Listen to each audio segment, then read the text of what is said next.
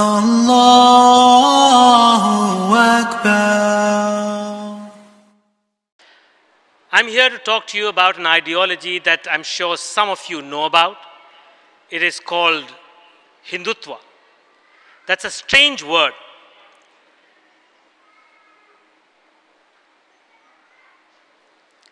Hindutva is a word that basically denotes Hindu nationalism. Now, those of you who do not know, who have not heard of Hindu nationalism, must be wondering, what is this about?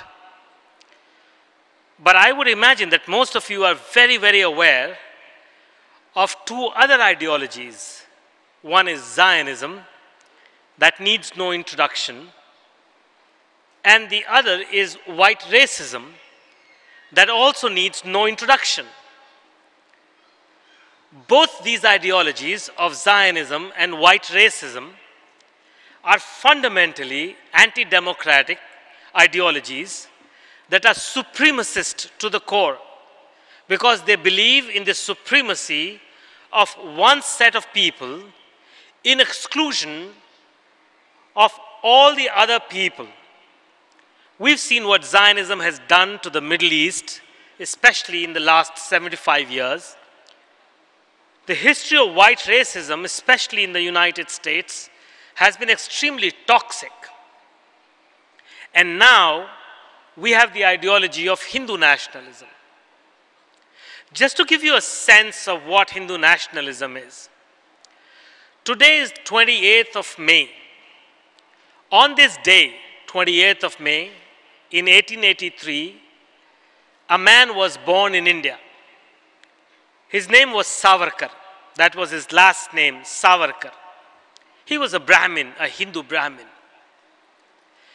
In the year 1922, he first propounded this ideology of Hindutva.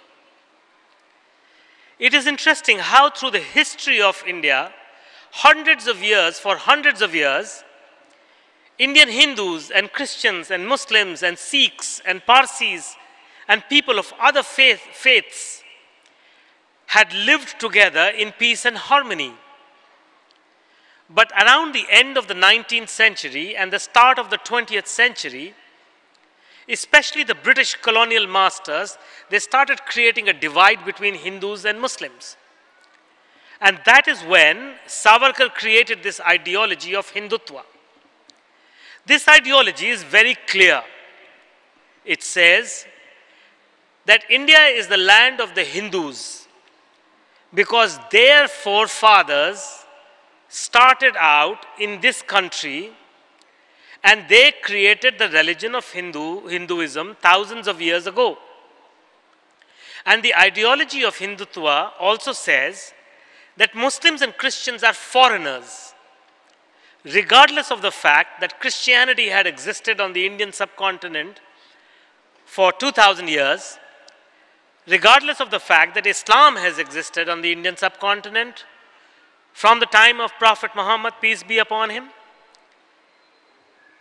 This ideology said that Muslims of the subcontinent and Christians of the subcontinent were foreigners in their own country, where they had lived for centuries, for generations, because their religion, the ideology said, Savarkar said, had come from outside of India. This ideology started taking root around that time, and in 1925, just 2 or 3 years after Savarkar first propounded this ideology, a new organization was founded. The name of that organization is RSS, Rashtriya Swayam Sevak Sangh. Fast forward 100 years, today India is ruled by a political party which is an offshoot of the RSS. It is a Hindu nationalist party. Today, India's president, India's prime minister, India's vice president, India's cabinet of ministers, they are all people who belong to the RSS. They are sworn to the Hindutva ideology of Hindu nationalism. Their one goal, single goal, is to convert India into a Hindu country. India was freed from British colonial rule in 1947, and in 1950, fully 72 years ago, India gave itself a pluralist constitution that says all Indians are equal. Hindus, Muslims, Christians, Sikhs, Parsis, Jains, as well as people of no faith, they are all equal. This country belongs to all of them. But today, the RSS wants to change that constitution. They have already started with the citizenship law. Some of you may already know that in the last 8 years that the RSS has been in government in India, the attacks on Muslims have increased many fold. Tens of thousands of people have been put in prison. Thousands of Muslims have been lynched merely for being Muslim, walking down the street with just because they're wearing a skull cap or they have a beard, they have been attacked in full public view and murdered. Tens of thousands of Muslim girls are being denied education in India because they wear the hijab. Mosques are attacked, vandalized, set on fire, demolished by the government. Muslim businesses, Muslim homes, they're all under attack. Now, the citizenship of India's 200 million plus Muslims is also under attack. This is an existential threat. This is, as has been said by a very reputed organization in the United States, Genocide Watch, this is a genocide of Muslims underway. Now pause for a minute and think about it. India has more than 200 million Muslims. By some estimates, the number is about 250 million. If India's Muslims were to be counted as a country, they would be the world's 5th most populated country. It is such a large body of people. And now we see there is intense hatred created by this ideology in India's society, in India's government, in India's legislatures, federal as well as state legislatures, where conversion is being criminalized, where Muslim men marrying non-Muslim women are being caught by the police and being sent to prison, where there is a fundamental attack to the very existence of Muslims because they are Muslims. Now you might ask, there is so many problems in the world. There are so many countries where Muslims live and there are so many problems that Muslims in other countries face. Why should we be focusing on India? There are 2 reasons why India has to be the #1 priority, especially for American Muslims, especially for the global Muslim community also. The first reason is that this ideology of Hindutva is not anymore confined to India. It has now traveled across the globe. In Australia, in the United Kingdom, in the Baltic countries, in Germany, in Canada, and of course right here in the United States of America. Hindutva ideology, the ideology of Hindu supremacy, is all around us. There are over a dozen organizations that are very closely connected with the RSS in India. These are organizations such as the Hindu Swayam Sevak Sangh, HSS, which is a mirror image of the RSS. There is a Vishwa Hindu Parishad in India, there is a Vishwa Hindu Parishad in America. There is a Hindu American Foundation which does political advocacy here, and it does not tolerate any criticism. Just about a few months ago, in July last year, the Hindu American Foundation filed a defamation suit against 5 people for calling out its closeness, ideological affinity with the Hindu supremacists. One of the people who have been accused of defamation and is being sued by Hindu American Foundation is sitting right here. He is my colleague and the executive director of Indian American Muslim Council, Rashid Ahmed. And there is intense pressure that is being brought by these Hindutva organizations on members of Congress, on city councils, on US senators, US government. Right now, these organizations are going around the United States with a traveling exhibition and trying to fool the people of this country, elected officials at the county levels, at city levels, at state levels, at federal levels, that, oh, we are good organizations, we support pluralism, we support multiculturalism, we support the fundamental ideals of the United States of America. But in truth, what they are doing is they are building up support in the United States for Hindu supremacy in India. They're building up support in the United States for Islamophobia in India, for Islamophobic policies of the government of India and the government of various provinces and states in India. They are the epitome of visceral, vile, evil hatred towards Muslims. They are influencing government decisions. Most of you must have heard that that Congresswoman Ilhan Omar brought the bill on Islamophobia that passed the House, that is now in the Senate. The biggest opposition to that bill in the Senate is coming from the Hindu organizations, or rather I should say the Hindu nationalist organizations in the United States of America.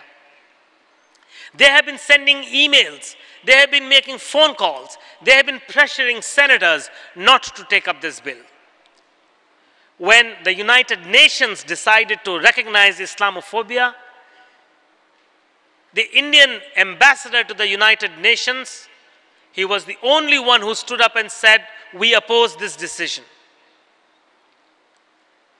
Recently, in the last couple of years, just one example, it comes from the city of Naperville, which is close to Chicago in Illinois, where the local Muslim community was trying to expand the Islamic Center, and when they submitted their application to the town planning board, suddenly the town planning board was besieged by tens of thousands of opposition, emails, phone calls, and they were stunned because they had never, it's a sleepy town, they had never seen so much of opposition for a routine application to build a place of worship.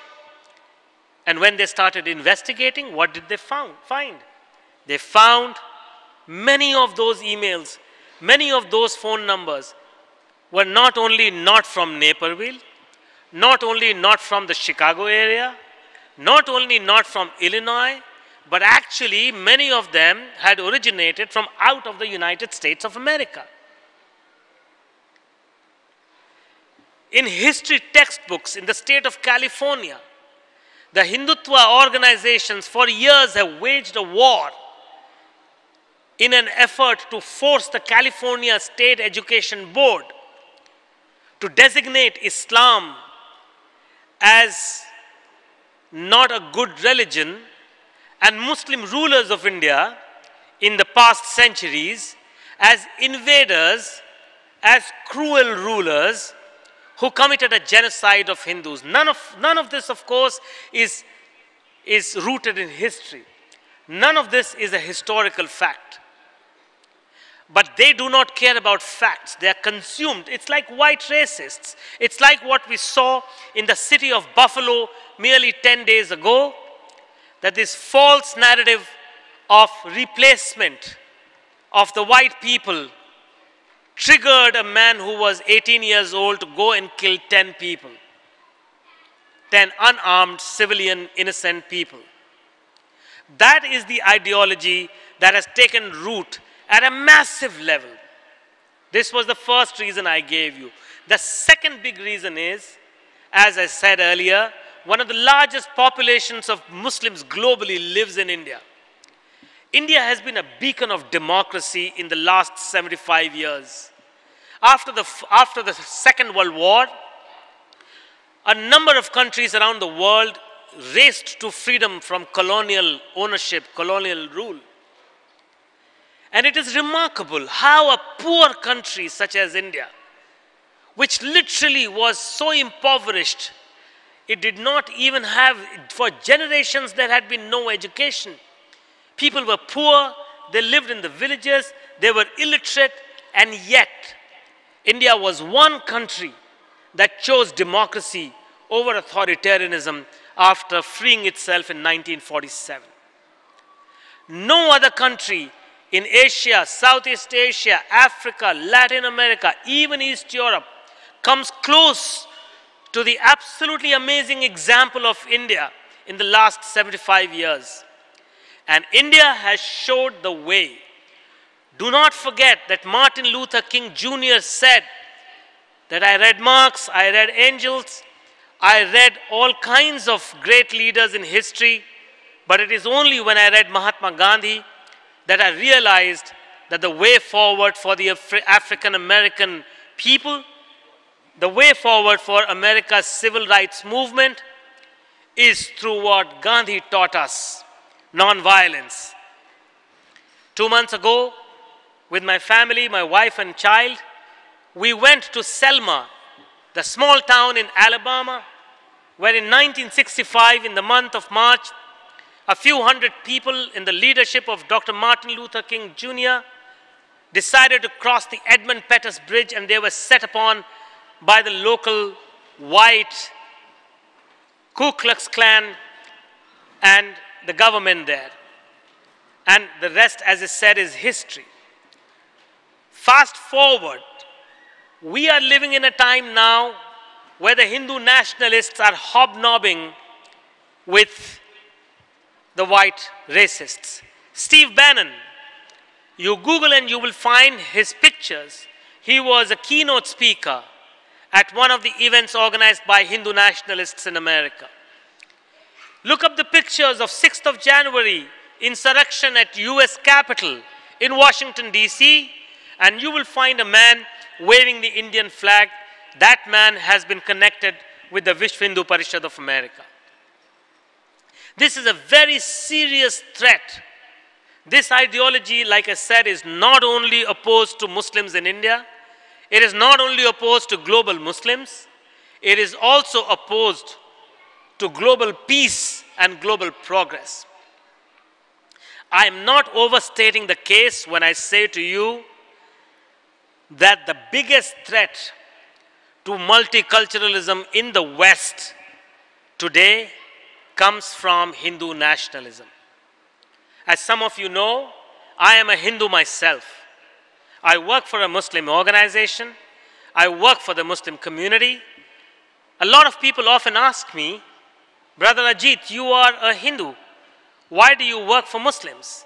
And I tell them, I do not work for Muslims or Hindus or Christians or Jews. I work for justice. I work for liberty. I work for freedom. And these are fundamental values that human society has learned through centuries of struggles. That all of us must believe in these fundamental values and practice them.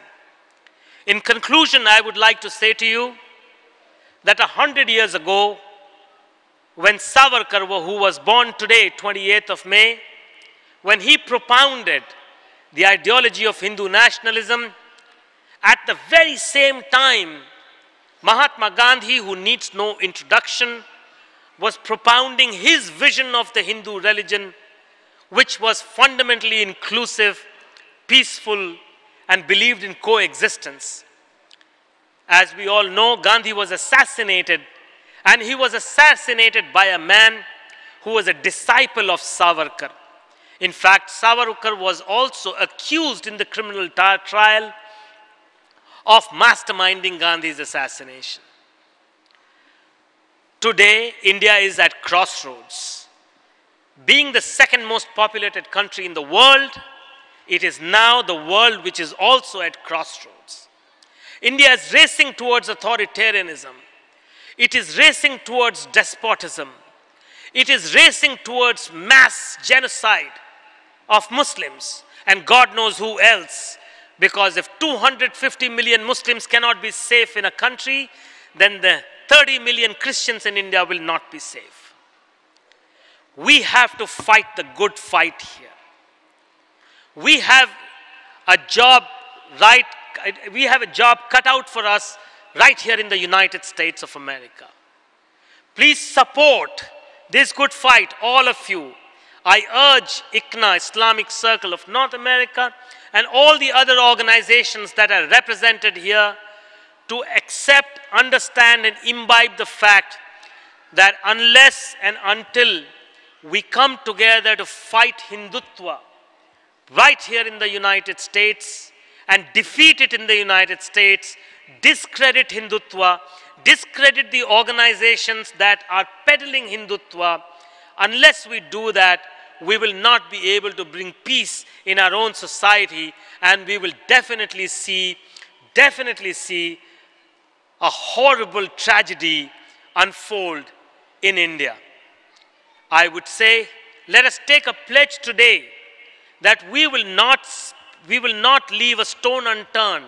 We will not spare any action in reaching out to Congress, in reaching out to the executive branch, to the White House, to the National Security Council, to the US Department of State. As an organization, we do that. Other organizations also do that. But we need the community to step forward.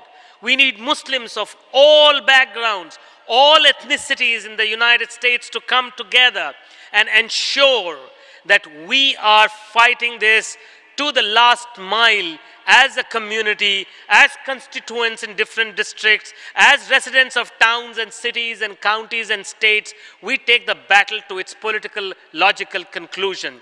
Remember, Savarkar's ideology wants all Muslims out of India. If not out, Savarkar's ideology wants Muslims in India to go to prison, to lose their citizenship, and to eventually be killed.